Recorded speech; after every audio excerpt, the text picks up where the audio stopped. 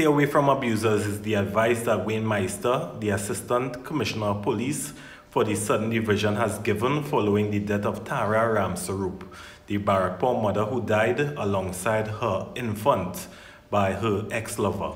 Wayne Meister said that police followed protocol following the 7-year abuse of Tara Ramsarup by the hands of her ex-lover that led to her death. Meister goes on to advise that when an interim protective order is given, that the victim stays away from the abuser. By just that statement alone, Meister shows that he's one of the problems within the police service. Trinidad and Tobago is such a small place, so you're telling me that the victim has to stay away from the abuser, so the abuser cannot stalk or seek out the victim in any way possible.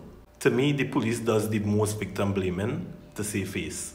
And what are these protocols that police officers have to follow concerning domestic violence? Because too many women are making reports and nothing is being done about it. So what are these protocols? So maybe you all can let me know, what are some of the protocols that are hindering the police from taking action against domestic violence and domestic abuse?